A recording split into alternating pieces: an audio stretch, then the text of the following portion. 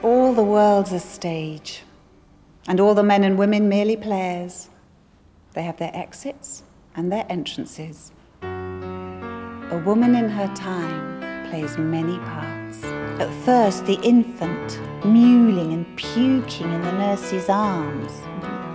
Then the whining schoolboy, creeping like snail unwillingly to school.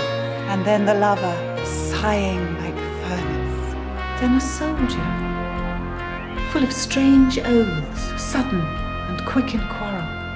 And then the justice, in fair round belly with good capon lined. And so she plays her part.